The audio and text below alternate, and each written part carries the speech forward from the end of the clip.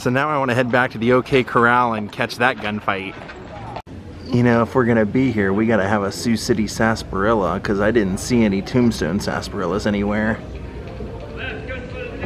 You don't think there'd be a gunfight today, would you?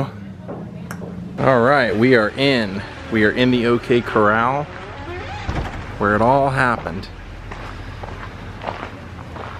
Where the Earp brothers and Doc Holliday walked down Fourth, eventually making their way here and having that confrontation with the three cowboys. 1800s toilet, huh? The cribs of Tombstone.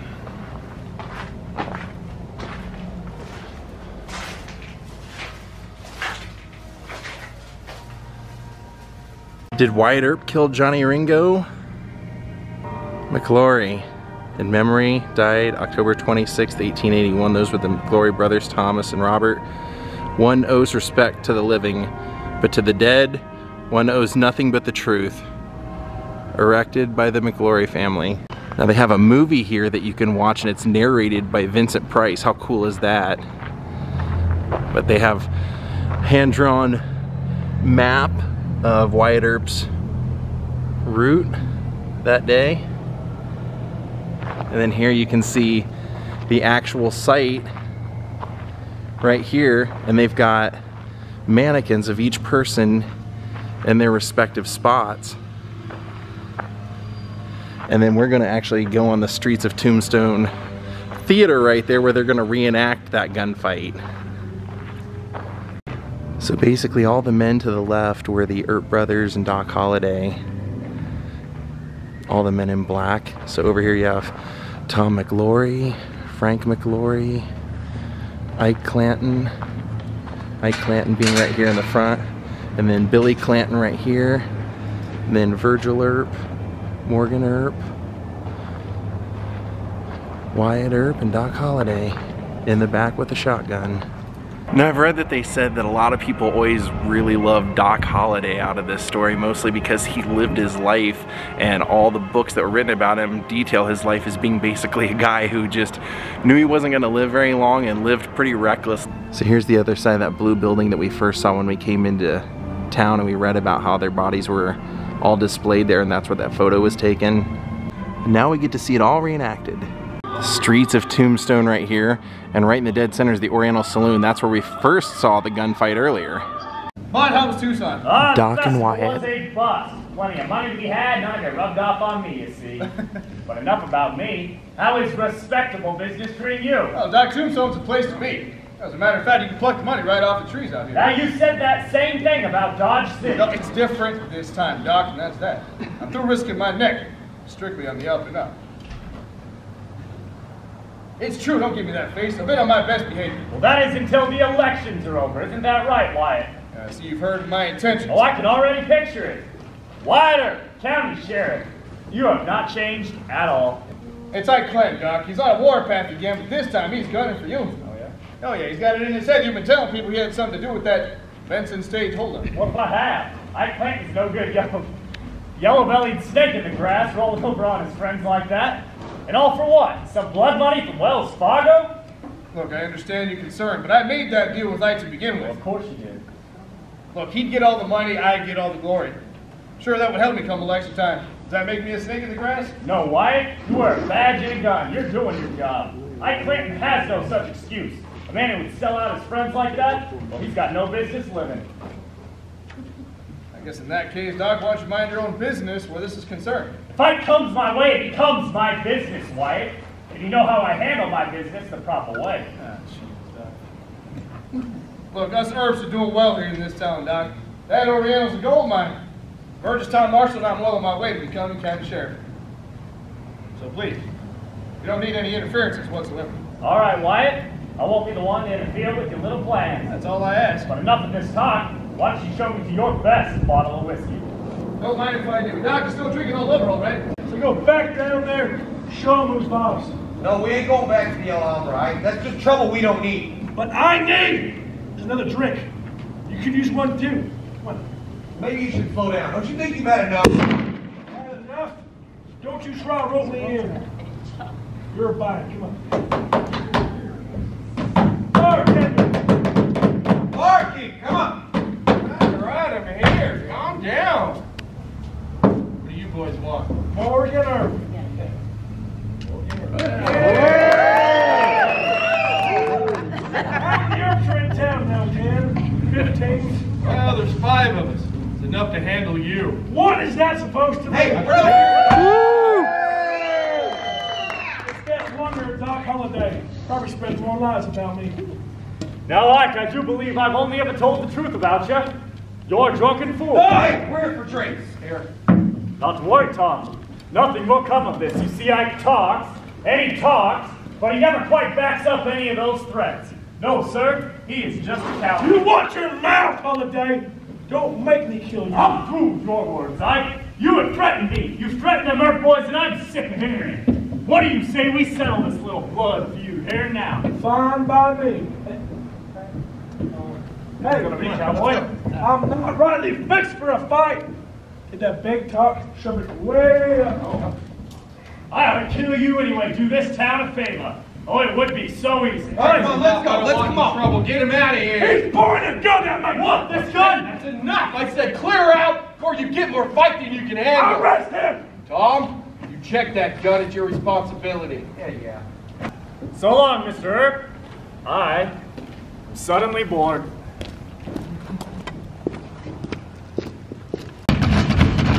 Order!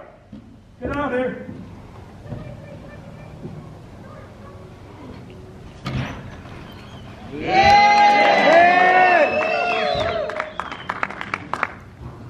What do you want? I want you to get a message to your pal Holliday. I don't have time for this. Tell him he's got a fight coming. I'm an officer of the law. I don't want to hear that kind of talk. What about you, Wyatt? I'm not fighting you, Ike. Good. Fetch all this fight talk to a close there. You boys see Holliday. I'm waiting for him come morning. Nah! Holliday! Get out there. You said you want to finish it, so come finish it. Housekeeping. All right, Doc. I'll give you. To the count of 10. 1.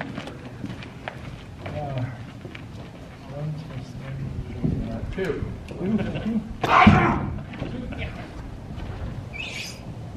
Are you looking for somebody, Ike?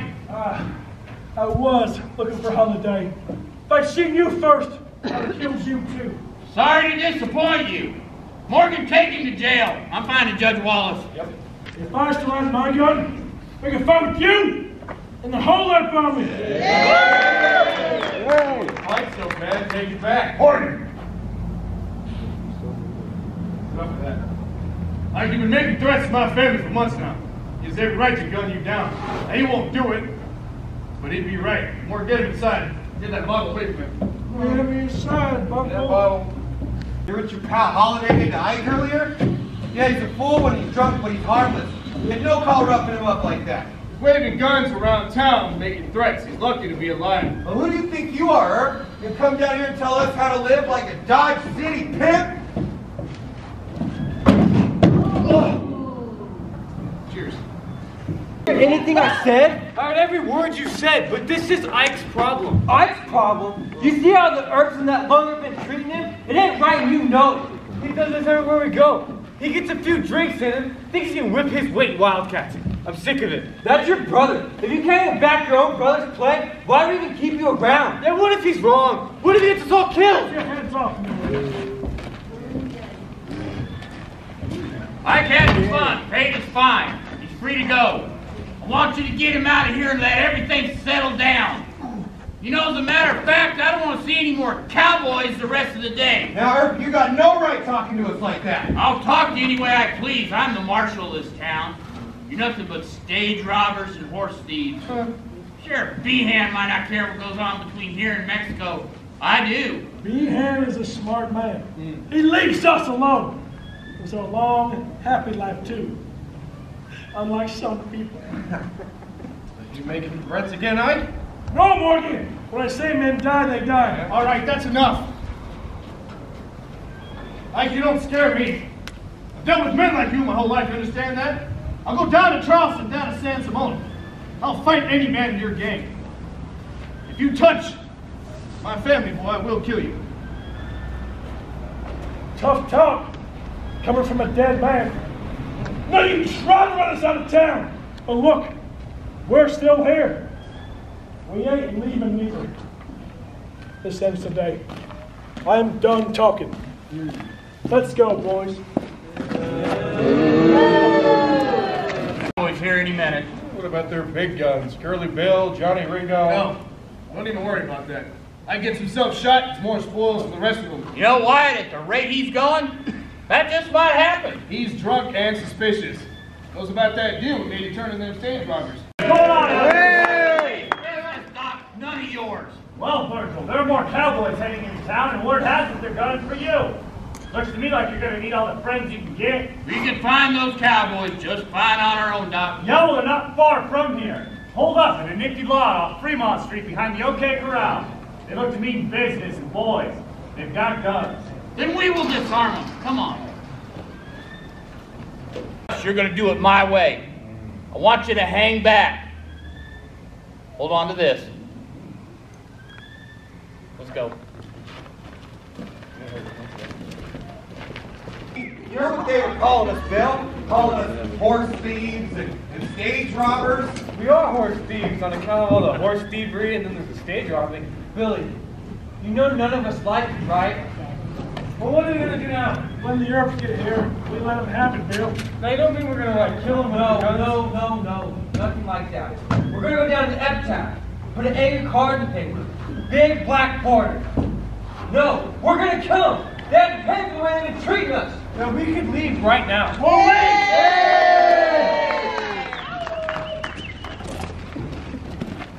You boys have been looking for a fight. Now you can have one. Throw up your hands. We're here for your guns. Hold us up, I want.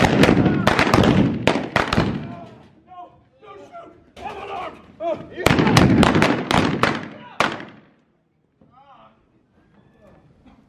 I got one left for you, Holiday. Blaze away, Frank. You're Daisy if you do.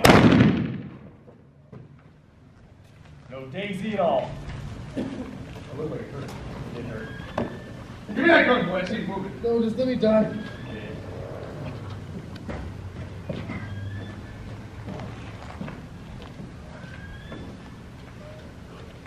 Well, that was it.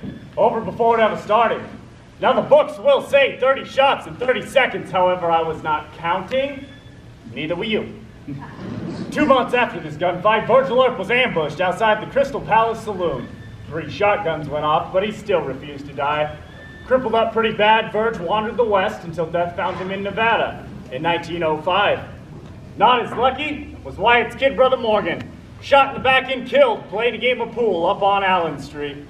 Morgan died at midnight, March 19th, 1882. His brother Wyatt's birthday. Now in 1887, the year this whole town began to fall apart, the 2 main causes of this gunfight died hundreds of miles apart from each other. That summer, while starting a new gang up in northern Arizona, Ike Clanton was shot and killed by a male order detective. Not long after that, after a lifetime of drinking and smoking, tuberculosis caught up with yours truly up in Colorado. I don't care to talk about it.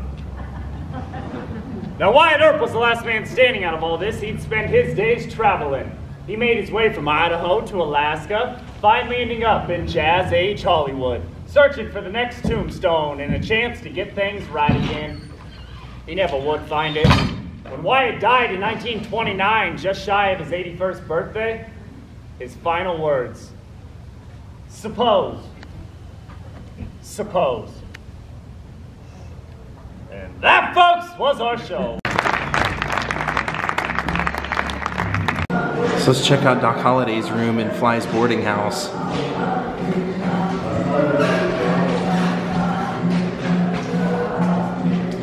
Not much of a room, no bed or anything, but a couple of chairs right here.